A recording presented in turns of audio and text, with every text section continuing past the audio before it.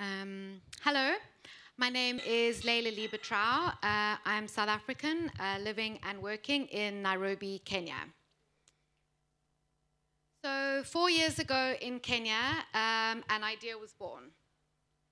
The idea was to build a food rights movement that would encourage people to critically question recurring hunger crises and chronic food insecurity in the country. Why is it that almost 50 years, or more than 50 years after independence, and despite many political promises, are millions of Kenyans on a daily basis not able to access sufficient quantities of adequate food? So the movement came to be known as the Route to Food Initiative. It is an alliance of over 600 members whose mandate is to highlight that every individual has a right to food that is protected by the Kenyan Constitution, and the many international conventions that Kenya is state party to. Because you see, hunger is not a problem of food production. There is enough food in Kenya. It is rather a question of access. Can each individual afford to buy food, and is that food equitably distributed? Through the creative communications of the Route to Food Initiative, we emphasize that the right to food is not the right to be fed, but rather the right to feed oneself in dignity.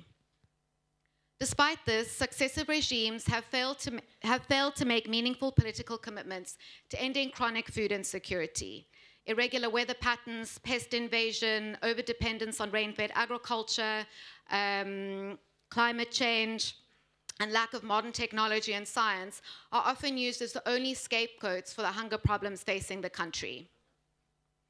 There are many entry points to a conversation about food rights. Amongst other things, one can talk about farming practices, but also diet diversity and nutrition, food safety, value addition, fair wage and work environments, consumer rights, policy and legislation in various sectors, and protection of biodiversity and natural resources. In the course of our work at the initiative, we are tackling themes of pesticide registration and use, GMOs, gender democracy in the food system, budget allocations to agriculture, and legislation that supports the right to safe food. We advocate or emphasize agroecology as the alternative to industrial farming systems, and we do as much as we can to educate the public, young and old, rural and urban dwellers, farmers and corporates, about making choices that support local, smallholder, and organic food production. We recently published a white paper on pesticide use in Kenya, showing that there are at least 662 products that have chronic human health effects and negative environmental impacts. These products are causing cancer, they affect reproductive systems, and they affect nervous systems. It was shocking to find out that of the 230 active ingredients registered for use in Kenya, 33% are withdrawn from the European market. So this report was picked up by a member of parliament who has tabled a petition in the Kenya National Assembly calling for the immediate withdrawal of these active ingredients from the local market.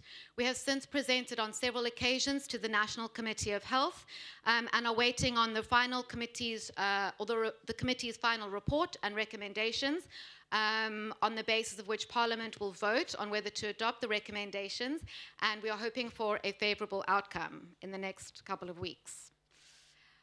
So since 2013, Kenya has had a ban on genetically modified food imports. Despite this, or perhaps because of it, there is a significant lack of understanding about GMO technology or what GMOs are amongst the Kenyan public. And in particular, the socioeconomic and environmental effects of this form of agriculture. So in the past year, the government has indicated its desire to lift the ban, and in line with this worrying trend, last month, the Kenya cabinet approved the commercialization of BT cotton. So I'm going to move a little bit fast, because this is going a lot quicker than I thought.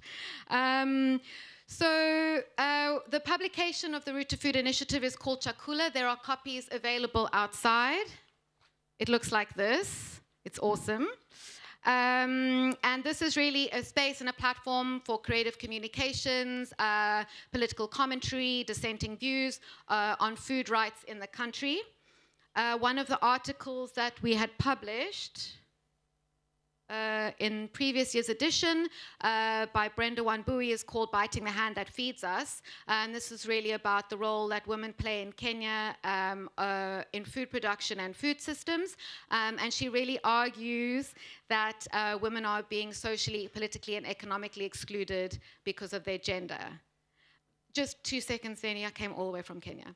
Okay, so skip a couple, so please grab a publication. You're welcome to get in touch with us. We're online 24/7, so you can follow or engage with us online on this hashtag. And if you have any ideas that you think can help us grow and learn, you're welcome to get in touch with us on any one of these email addresses. Asanteni sana. Thank you. Vielen Dank. Thank you very much, Laila.